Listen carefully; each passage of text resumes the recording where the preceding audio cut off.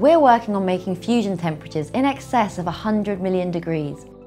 To put that into perspective, free-flowing lava from a volcano is at about 1100 degrees, and even the centre of our sun is at 15 million degrees. So the temperatures in a tokamak at over 100 million degrees are some of the highest in our solar system. So people designing fusion devices need to be able to deal with high levels of heat. They do this by incorporating something called a divertor. We're designing and installing a divertor in ST40.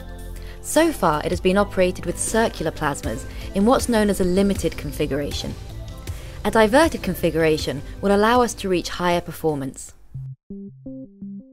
All the heat that escapes the plasma, or most of the heat, is diverted to a special region known as the divertor. So in spherical tokamaks we can have two divertors, one at the top and one at the bottom, so that spreads the heat load by around a half. So any power that leaves the plasma enters a special region known as the scrape-off layer, and this is a very narrow band of open field lines at the edge of the plasma that we can direct towards the divertor. So in the divertor we can handle these very high heat loads, and it also separates the plasma material interactions from the main plasma. So any sputtering or any impurities that come off the divertor when it's exposed to these high heat loads don't enter the plasma, and that allows us to keep the plasma very pure and get high performance. I'm Daniel Iglesias. I'm the Divertor Team Leader. The divertor is the exhaust system, is what we use to get out of the plasma what we don't want to be there. The process in which we do it is we crush all those energetic particles into surface in a constant basis. Those particles lose their energy.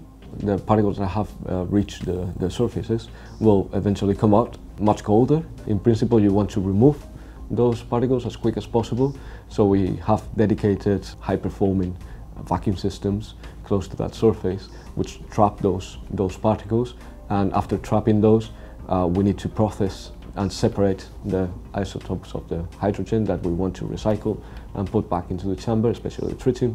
So this is a cross-section of ST40. This is the new configuration. So all the vessel, it's completely new, and we got a divertor arrangement here in the bottom and a symmetrical arrangement in the top.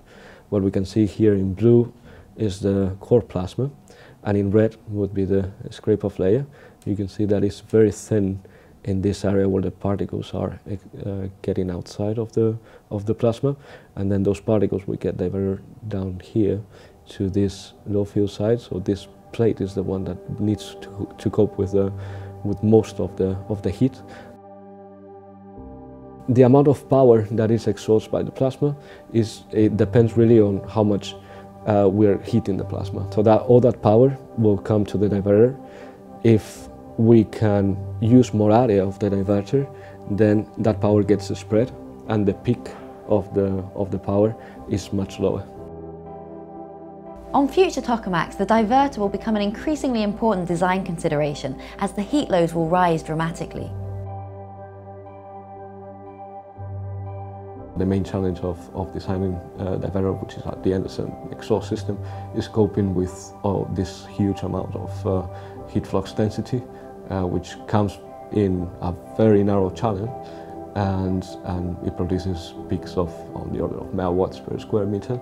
In the machines that we're operating now, we can bring it up to 20 or 30 megawatts per square meter. The heat flux is one challenge of it, but because so many particles will arrive, especially the ions have a lot of kinetic energy, then they're gonna impact the surface of the divertor, and there are a lot of interactions going on, and at the end they will erode that surface and will degrade the performance of the divertor. Another challenge is plasma disruptions, where the plasma destabilizes and touches the inner walls of the tokamak.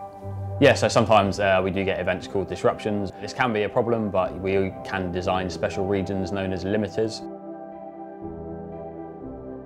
They're like bumpers, so there are places that we want to deposit either voluntarily or accidentally a lot of energy. We can see if the tokamak was a car, this would be the bumper. So you'd have a special region in the tokamak where if the plasma does hit it, it can either be a sacrificial region, or you'd have a place that can handle higher heat loads than the rest of the wall. So in ST40 we have special tiles on the center column that are made of carbon, and these can kind of handle higher heat loads. So if the plasma hits the carbon, it cools down very quickly because some impurities get sputtered out, and that causes the plasma to radiate away, and it also stops us damaging the vessel.